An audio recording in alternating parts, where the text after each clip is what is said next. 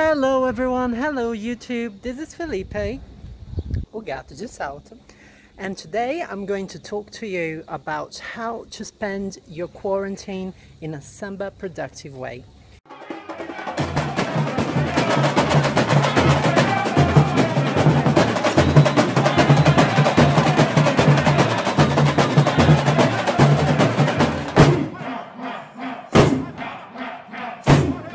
So everyone, I'm here on the beautiful island of Boracay in the Philippines, and I got stranded here because I wanted. This is a lot nicer than being at home without being able to work. But before we start, I just wanted to tell you, please don't judge me. Yes, I am out and about, probably breaking a few rules now about being in quarantine inside the hotel rooms, but I'm really doing my part, so don't judge me. I'm disinfecting everything that I touch. I'm even wearing this fabulous Louis Vuitton mask. Extremely authentic. I paid 50 cents of an euro for it, so I'm doing my part and I won't tell if you don't tell. So let me find a nice tranquil spot to sit down and we can have a chat about how you can spend a very productive quarantine samba. Alright, so I found a nice spot. I already went for a swim and snorkeled around a little bit. We probably can see the mark of my goggles on my face. But anyway, I'm not here to brag about how wonderful my quarantine has been. I'm here to give you my top 10 ways of spending your time properly and effectively, usefully when it comes to samba during this quarantine. Now, I hope you're all safe and healthy, as well as your friends and family. I know being inside your house or apartment is not something that's very easy to do, even here. Now I got my courage and back and decided to go out and risk coming to the beach and having some time on my own. But it's not always like this, and even then everything else is closed, so I also spend a lot of time indoors, and I am very thankful, even though I've read already 5 books by now.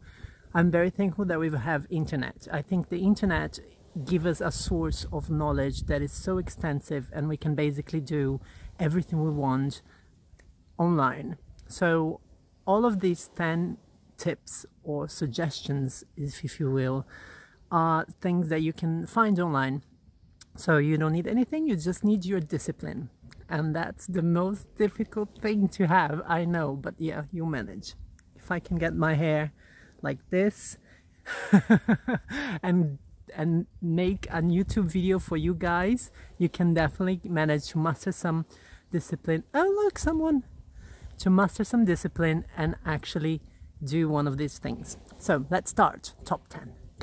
Okay, so you probably saw that everyone on Instagram is holding live classes. So of course my first idea, my first tip for you is to stay active and train your samba step. There are even marathons being held where many teachers teach on one day samba. Many of the Brazilian teachers are even teaching for free. I think this is an excellent opportunity, not only for you to practice and to train, but also for you to get to know how everyone teaches, like how other teachers teach, because I'm sure you've got your trainer, but you know, you might not be able to travel to Australia, for example, or if you're not from London, you might not be able to travel to London or to Spain or to wherever these teachers are. So enjoy this time to check out some online classes. Have a feeling for new trainers, new teachers, new methods. I think that's a great opportunity.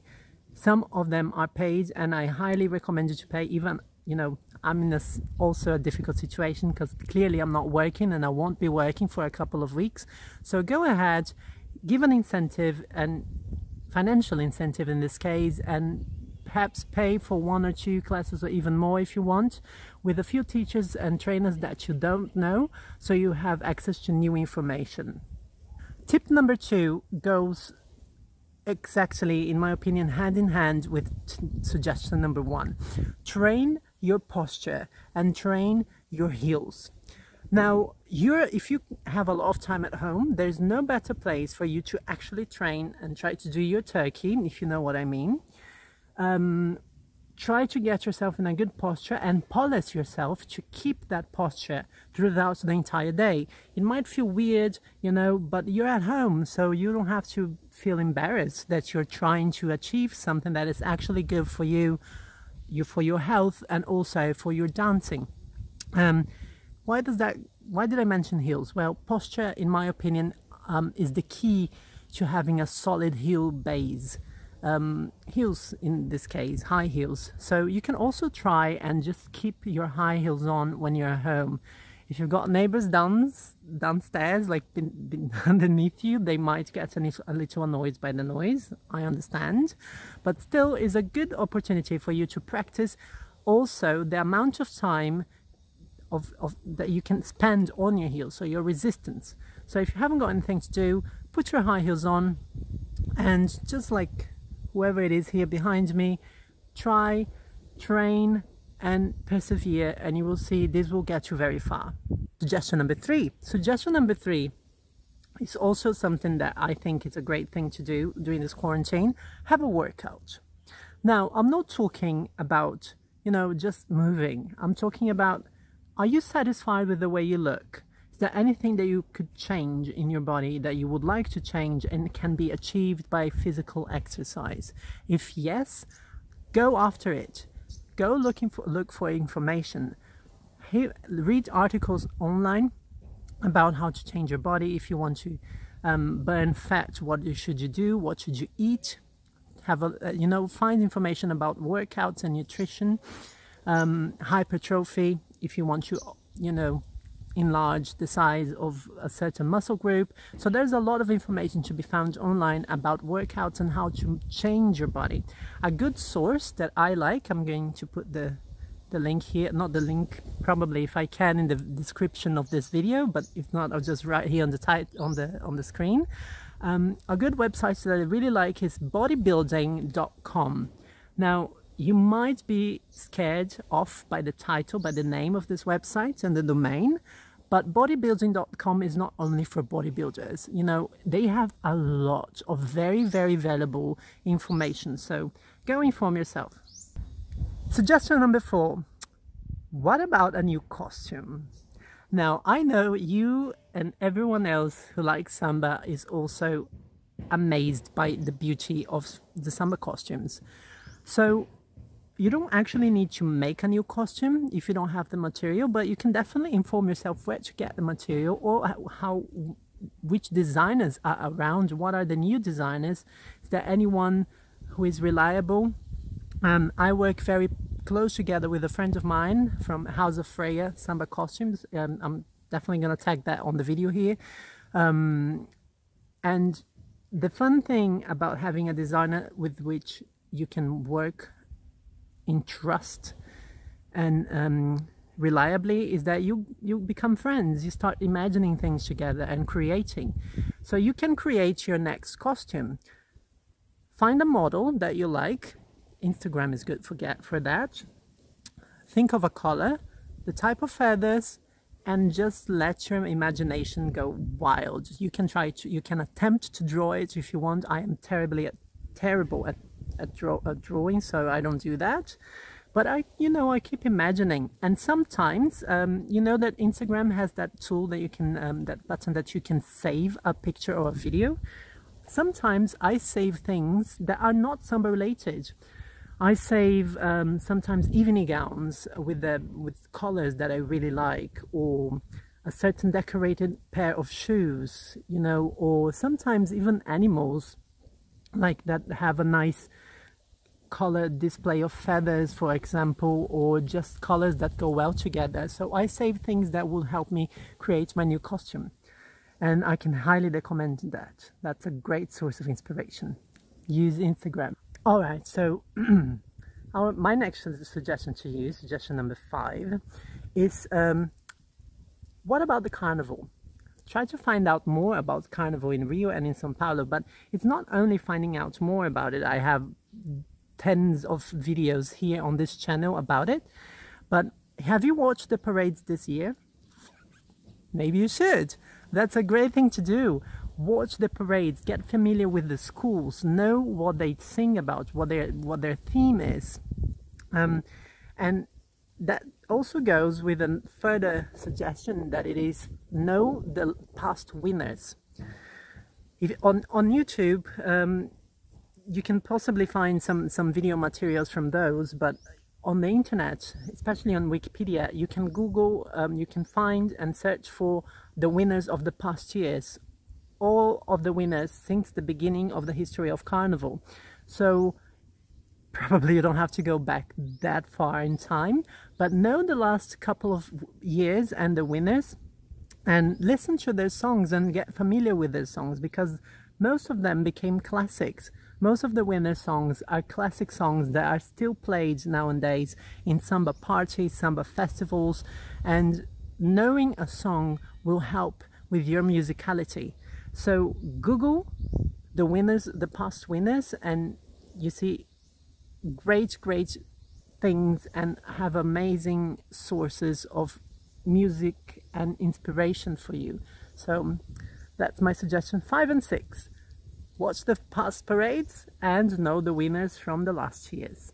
Suggestion number 8. Learn Portuguese. I know that's not as easy as it sounds, but it's definitely something that you can start. You know, there are so many language apps nowadays and websites, you know, Babel, whatever, that will give you an introduction into Portuguese language. So if you didn't try yet, have a go. You know, learn a few words. You never know, it might come in handy when you're trying to learn samba, or when you go and take a class with a specific teacher or trainer from Brazil. It's definitely, language is always a plus. And trust me, I love languages. So I think being able to speak, you know, even if it's just a couple of words in Portuguese, might actually positively influence your outcome of classes you take in the future. So learn a new language. Learn my language, learn Portuguese. Vamos, gente, vamos aprender português. Suggestion number 8. What about learning how to play a music instrument when it comes to samba? On YouTube, you can also find amazing classes for tamborim, for chocalho, which is the shaker, and you know, many videos and tutorials that will also give you the chance to learn more about music and musicality, and that is also always going to come in very handy when dancing.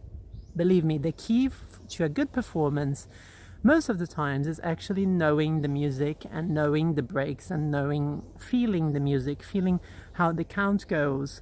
So learning how the instruments are played, even if you haven't got an instrument at home, but just understanding how they're played is definitely something that is going to raise up your game. Now, this one is probably very easy and you probably already thought about it, but what about trying makeup? Suggestion number 9 is actually follow some makeup tutorials. Try to go crazy and do some crazy things at home. Try to come up with new looks that fit you, new color combinations. Do whatever you can, because you're at home. I know it's, you know, it sucks a little bit to put all makeup on and then having to take them off because there's nothing to do. But practice makes it perfect, and you have time to try some wild new things. So why not? Go ahead and try that amazing makeup look that person, that blogger from Instagram can do it, and probably she's the only one who can. Give it a try. But here is my last suggestion for today, and this one is definitely a good one. Research and learn about Afro-Brazilian mythology. Yes, the orixás. You probably already heard about them: Oxum, Iemanjá, Yansan, Oxóssi. There are so many orixás, which are gods and deities from the Afro-Brazilian culture, and it's very important to know about them. I don't mind. I mean, it's not, you know, my decision to make whether you are going to believe it or not. But this knowledge is very important for your dancing as well, because many movements are also based on the orishas, on the history of the African slaves that were brought to Brazil, and this voyage, it's the origin and the base of many of the movements that we use within samba. So researching about Afro-Brazilian mythology is definitely a great idea to get more information. And even when you hear a song, for example, many samba schools, they're always singing about orishas or a few words in Yoruba. Salgueiro, for example, my school, we've got plenty of enredos with beautiful orisha-based themes. Xangô, for example, that was last year. So why not use the time to actually know who is Xangô? Why is he there? What does he do? What's his story? You know, so learning about Afro-Brazilian mythology is definitely a knowledge that is interesting, will come in handy to and raise the level of your dancing skills, and it's completely free and accessible online. So there you go, my top 10 suggestions of how to spend your time wisely, effectively, and usefully for your samba quarantine. I hope you guys enjoyed. If you did, please leave your thumbs up and subscribe to the channel. Send the link of the channel to a friend. I'm trying to expand this channel. I am not paid to do this. I do this because I like it, even because I want to share information with you. And we will see each other a lot again. I have so many exciting projects coming, and I can't wait to share them all with you. So stay safe, stay healthy. If you don't have a Louis Vuitton face mask, it's fine. Just get whatever you have. And I'll see you next time with another video from this amazing samba world. Take care. Bye.